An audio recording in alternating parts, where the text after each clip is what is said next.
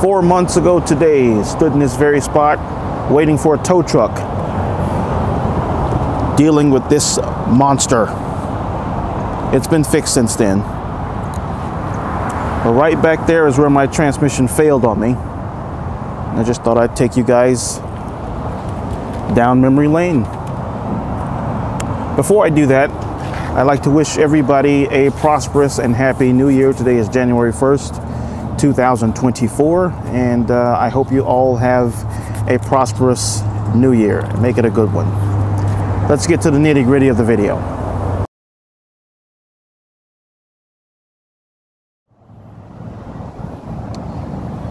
Well, this just might be the end of the line for the Mazda Protege. I gotta tell you, this one hit me by surprise. I mean, here I am out here on Eisenhower Boulevard. Now, this is right beside Tampa International Airport. This road runs here. It's coming down this road here, the service road, as you can see here. And all of a sudden, I was doing about maybe 40, 50 miles an hour.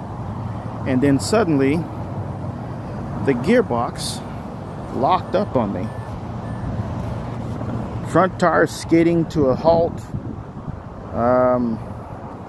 I had smoke going everywhere. I was like, what the hell's going on?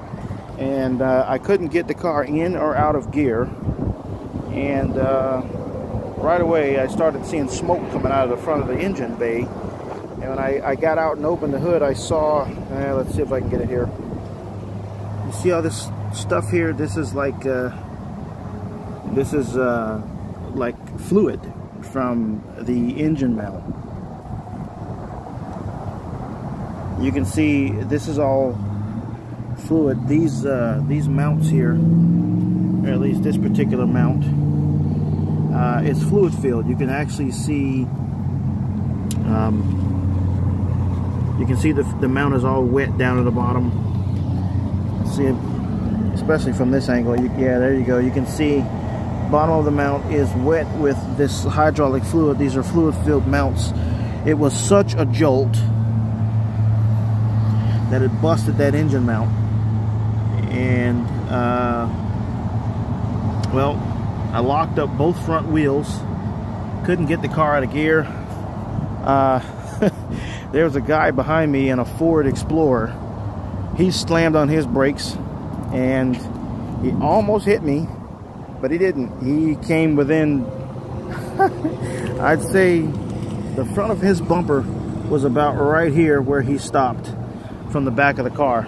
And it was pretty scary because it was a very loud thud, and then lots of white smoke from the tires, a lot of bucking and jolting and a lot of noise.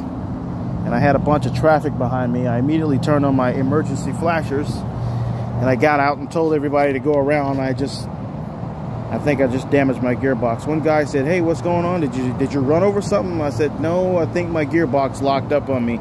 And he was like, oh man, sorry about that, dude. He says, I almost hit you. I was like, yeah, I know, I'm sorry. You know, all you can do is apologize.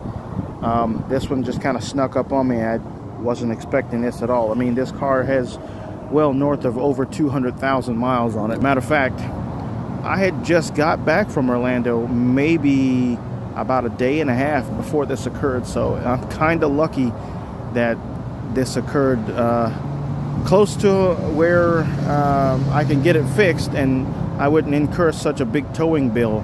Because if this would have occurred out on I-4 near Haines City or something like that, oh my God, I don't think the towing bill would be worth the value of this car. I think I probably just would have just left it there. It is at this point that I'm kind of closely considering whether I'm probably, you know, I am going to fix it. But I did notice before this happened, it started whining a little bit and it would crunch going into third gear. I noticed that. And then, but it would shift fine otherwise. But I just noticed the noise kept getting a little bit louder and louder. I heard this whining noise coming from the gearbox, and I checked the oil level in the gearbox. It was fine. And, well, it just gave up on me. I've heard of this happening on these particular cars. I'm more than likely going to fix it because I'm not in a position to let it go right now. But I got some other issues that just sort of all this stuff just sort of started breaking on this car. For example, I noticed that the reverse lights, now that's part of the gearbox as well. The reverse lights, they came on and stayed on. That's probably the reverse light switch on the bottom of the gearbox. That's probably damaged. And I start having, like, when I turn the lights on at night, I notice like this tail light is nice and bright, and then this one's kind of dim. So I got an electrical problem. In addition to that, I got this issue, which is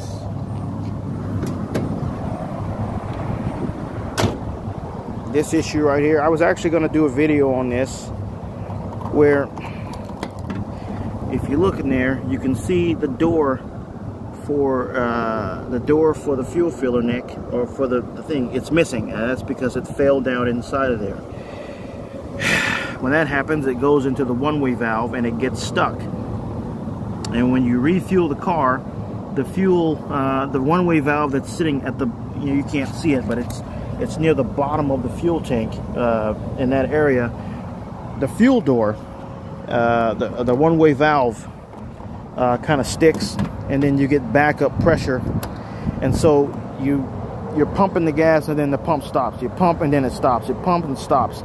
And filling this car up shouldn't take no more than it shouldn't even take no more than a few minutes, but it literally takes me almost 20 minutes to put fuel in this thing. And then if that isn't worse, I got other issues, like for example, over on this side there is a you can barely see that, but that's part of the fuel emissions, the vapor canister. That's part of the vapor canister for the fuel system. Right here, right here. Okay, that canister there and those hoses, all that stuff is starting to give me problems. I noticed when I had the car on the lift and I was running it, I noticed the vapor valve had popped open, and it was literally shooting out fuel fumes when it's supposed to send those back to the engine to be burned. And sometimes when I fill up, the system is malfunctioned such that sometimes when I fill up, it runs fuel out of the vapor canister. So I don't know, I'm really considering, I mean, I'll have to fix it for now, but I think I'm gonna pull the plug on this car. Too much has gone wrong with it all at once. It is an older car, and for the most part it's been pretty reliable, but I think this is the end. The reasoning behind the statement that this may be the end of the line for the Mazda Protege is, well, because it just might be. I already have my eye on two brand new cars, for which one of them might take the Protege's place. I'm not ready to buy at this very moment, so let me take some time to explain some details here. When long life drivetrain parts such as gearboxes fail on these, you would think that there would be an abundance of parts available for resale. Think again. Manual gearbox cars are such a rare thing these days, and the same is becoming an issue for older cars like the Protege. In fact, I would take trips to the salvage yard to find small spare parts, and I would take note of how many of these cars I would find in local salvage yards. The number has dwindled quite considerably. Most of these have already been crushed, and though there are a few still available, most of them have automatic transactions. So I thought, no problem, I'll just find a Mazda 626 manual which had the same engine and gearbox as a Protege, but now it's a super rare thing if you find a 626 in a salvage yard anymore. They have all been crushed as well, which means that's no longer an option. So here I am at the salvage yard wrenching away.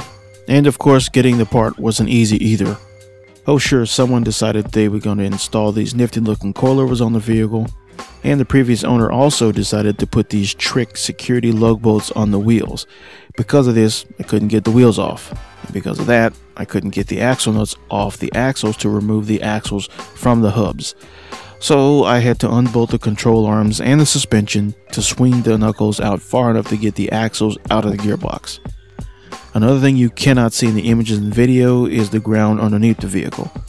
It appears to be dry, but there's a pool of muddy coolant under the car due to someone pulling a part from the cooling system earlier before I arrived. The engine leaked coolant onto the ground, creating a large muddy puddle. I had to put down lots of carpet and trunk liners from adjacent cars to keep from getting muddy. And I got muddy anyway.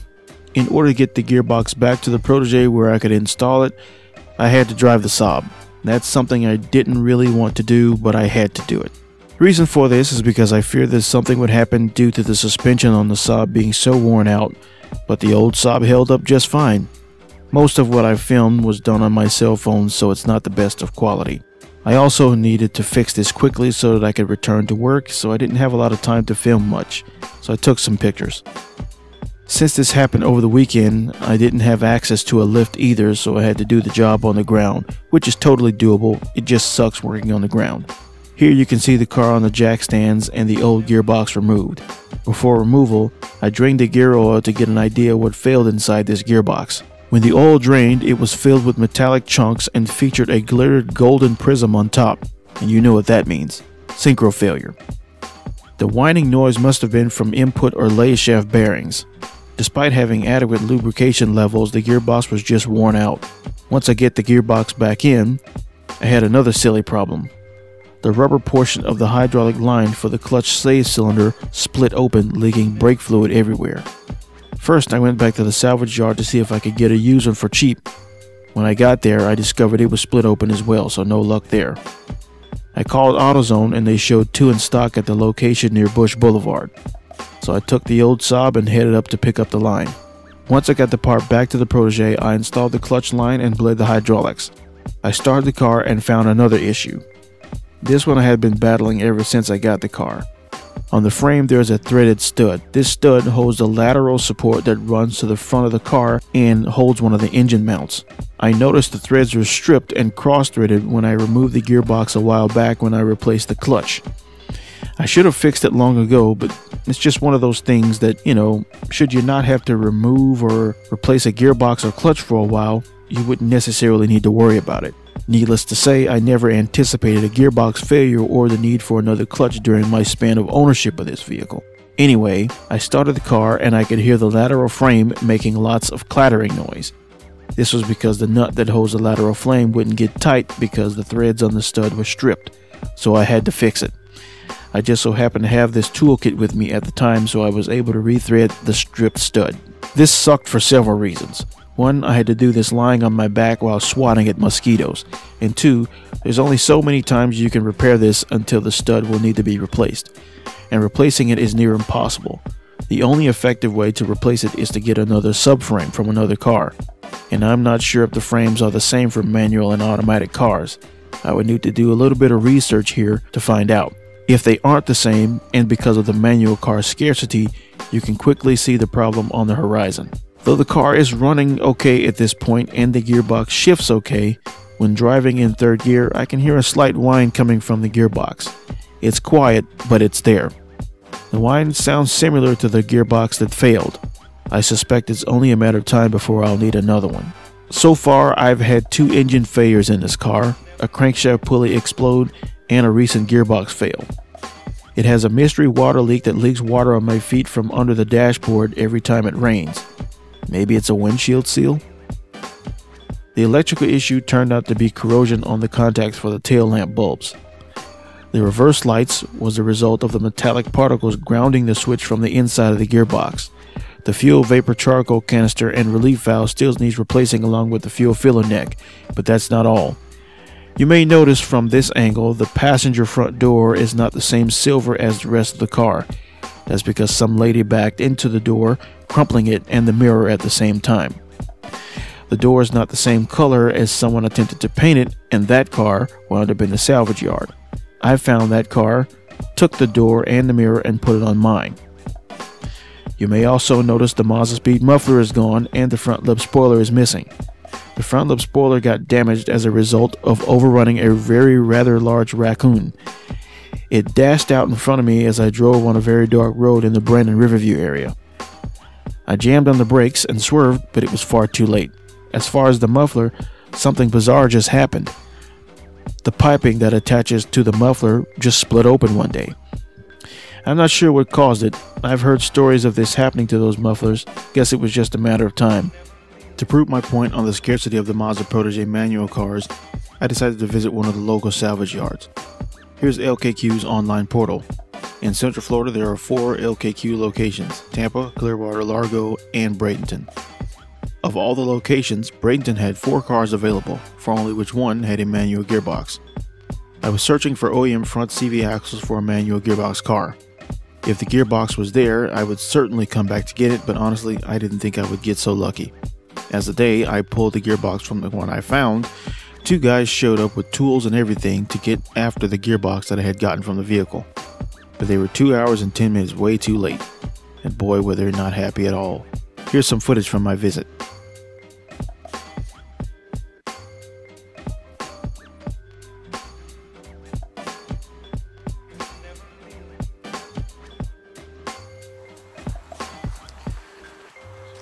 Sometimes you come to these salvage yards and you just get lucky. Now this particular Protege, I actually came here to get the CV axles out of the car, and somebody already took them out for me. I probably need to get a set of boots for them. But this was a manual transmission car. And you can see someone already has taken the gearbox out of the car. This is this was the only car here. It was a manual gearbox car, and you can see they've already yanked the gearbox. That's because anyone who has these are probably experiencing transmission failures, or they experienced a transmission failure just like I did. So these are genuine Mazda CV axles. Okay, I didn't even have to pull out my tools. I came prepared. I brought my newest toy with me, and I didn't even get to use it. This is the Ingersoll Rand. I think it's called a W7175 or something like that. It's got 1,000 pound-feet of torque. Didn't even have to use it. Had to use any of my tools. Yeah, they got what I needed. This part is what's gone bad on my axles. They're clicking. And on this particular axle, they just, well, they took it apart and they're just laying here on the ground. Not a problem. The threads here seem to be in good shape. This still rotates fine. These are rebuildable, and the boots are OEM here, which means probably not clicking. Totally salvageable, and the best part is I didn't have to work hard to get these. But anyway, let's put these in my cart. We're going to rebuild those.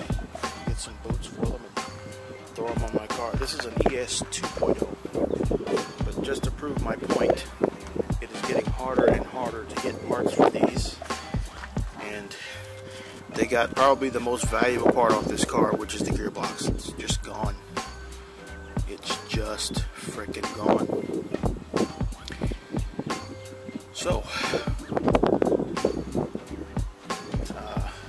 there's some other stuff I want to get, or try to get. I want to take a look at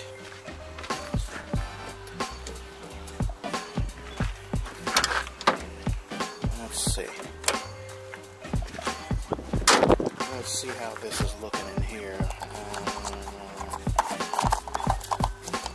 And yeah, there's no point in grabbing that because the fuel door is gone. The little door inside, it's gone. I'm pretty sure they had to deal with the same issue that I had to deal with on my car. You see, I bet you that thing is down inside here. That little fuel door. Here's the valve that I was talking about. Mine had popped open. This looks like it's popped open too.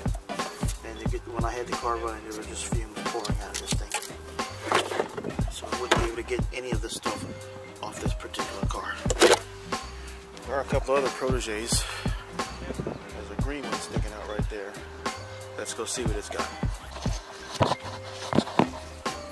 can see on this car, this is an old one. This is a rusty one I took a picture of earlier. Same thing. I'm just hoping I'm not wrong, but doesn't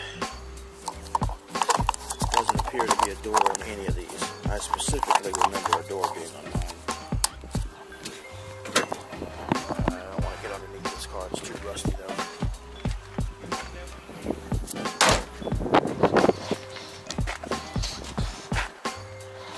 There's one more Protege up there. Let's see if that one's any different.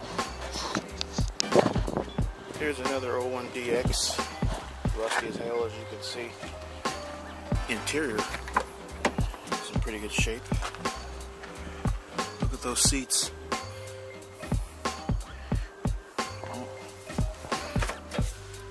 Let's see. It's probably gonna not have a door on it either. Maybe they don't have a door. I'm not sure. Yeah, there's no door there. So maybe out of 3 Proteges I've checked, none of these seem to have a door on them, but they're all rusty. Look at this. Look at that. I'm not getting up there. I'm not pulling nothing off of these cars. So,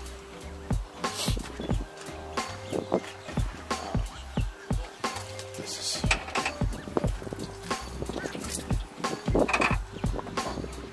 nothing worth salvaging on this car. And of course,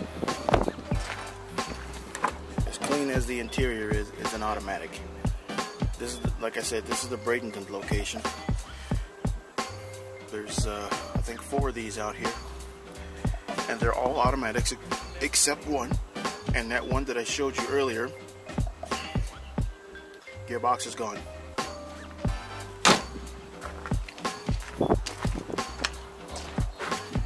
This one is not even a 2-liter, it is a 1.8, I believe. 1.6. There you go.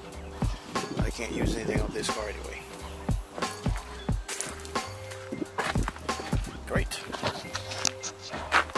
This is the last Protege they have out here. This one's black and it's been crashed. Or at least the hood. It is a 2-liter. Yeah, it's been crashed. The hood buckled. You can see the engine sitting out crooked.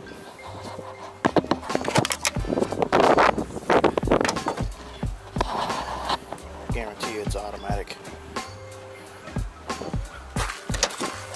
Yep.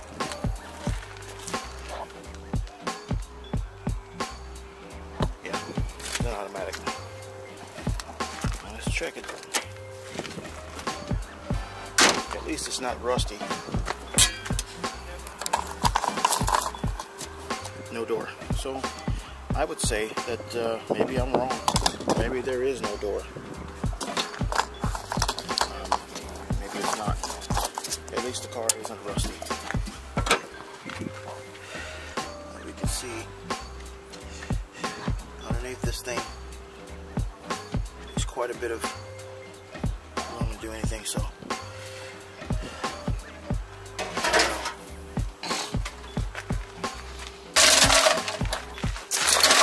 gonna take a look underneath and see what it looks like.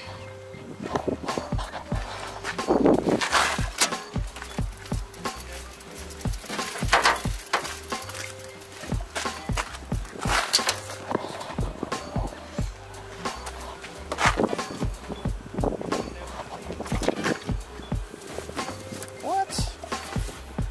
A spare? Wow. You never see spares in these. I won't be needing a spare.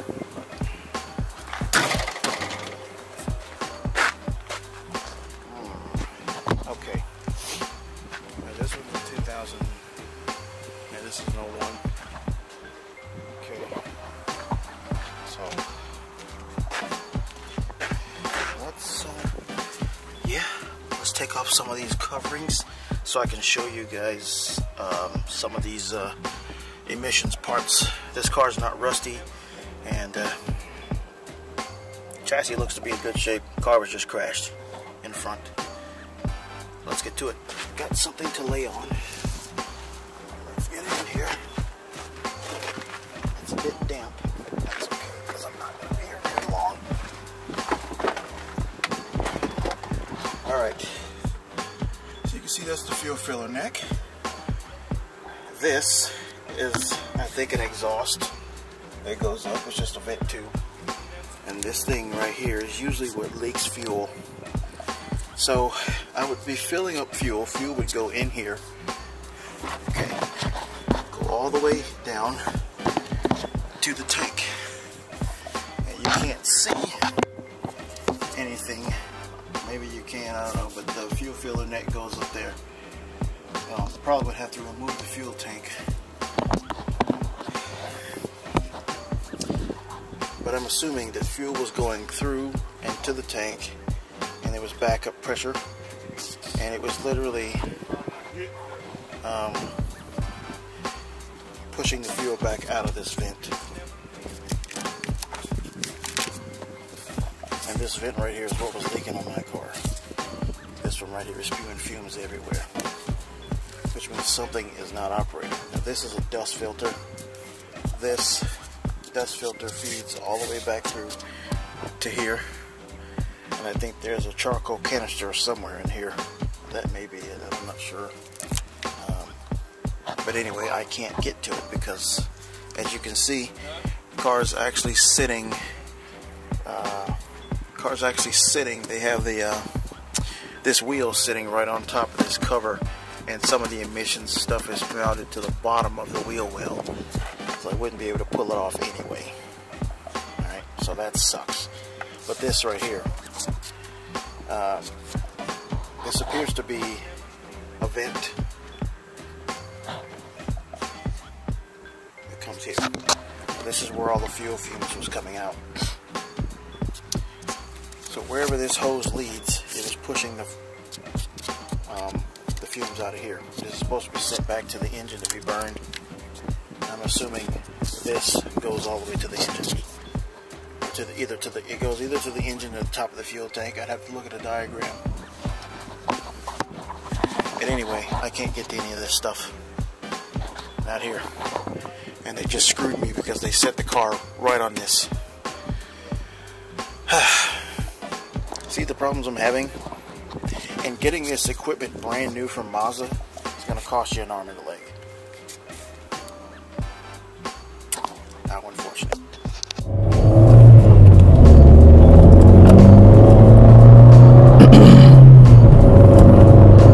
So, for all these reasons,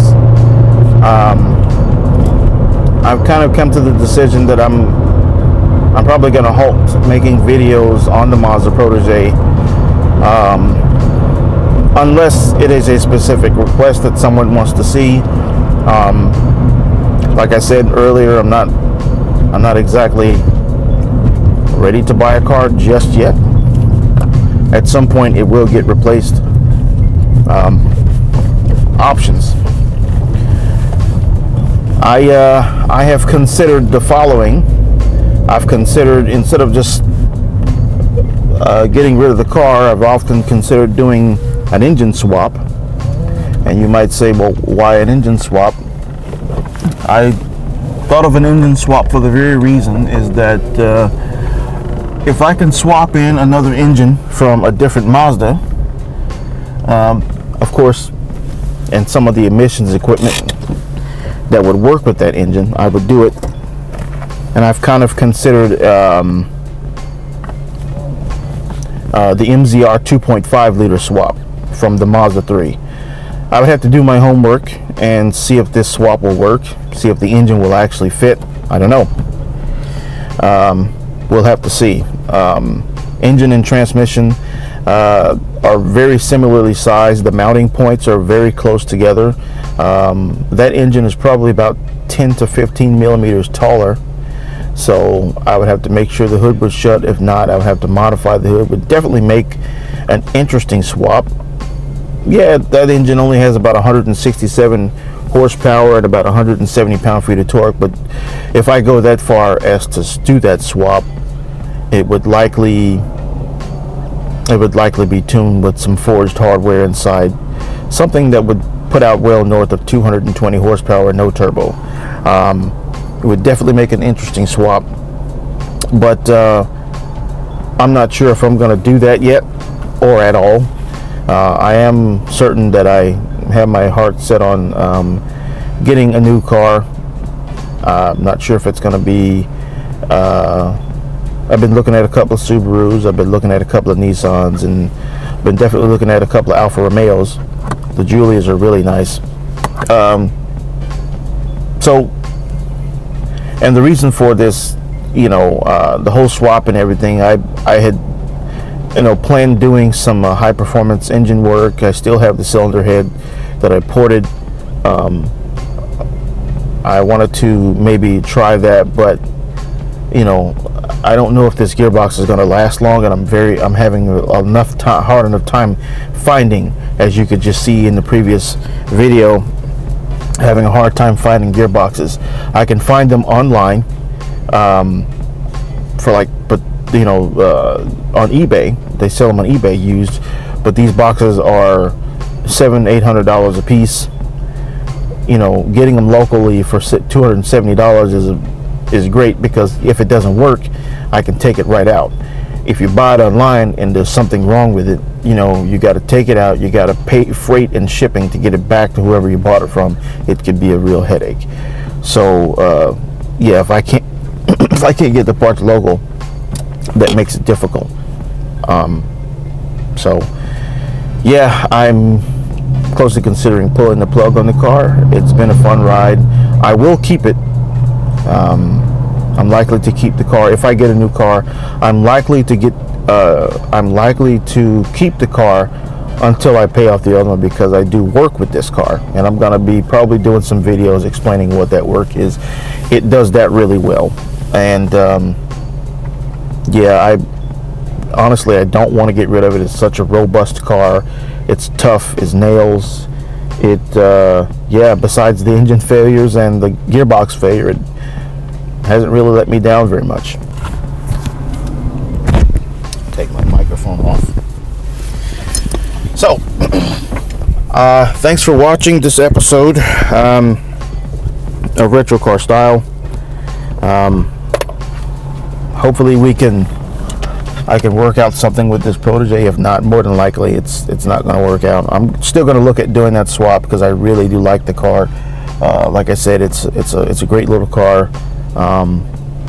Putting a 2.5 liter really punchy engine in it would make it really responsive, especially in a lightweight body like this. It would make a very interesting swap. It's something that I've never seen anybody do, the MZR 2.5 in a Protege. I'm surprised no one has done that yet. So thanks for watching, and we'll see you next time.